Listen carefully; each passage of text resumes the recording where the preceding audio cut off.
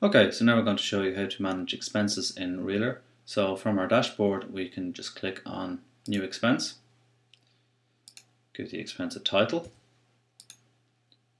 give the expense a description, change the category to Open so everyone can see it, add an amount. If we want, we can charge it to an existing invoice within the project, change the supplier, so for now it's just me.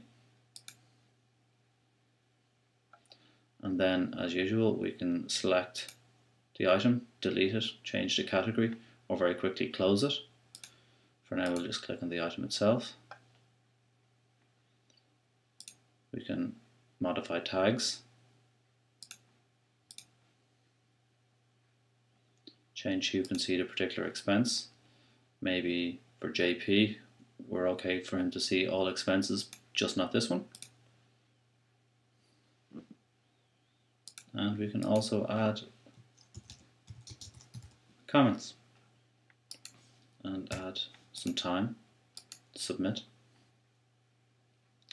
And that's expenses in Reeler.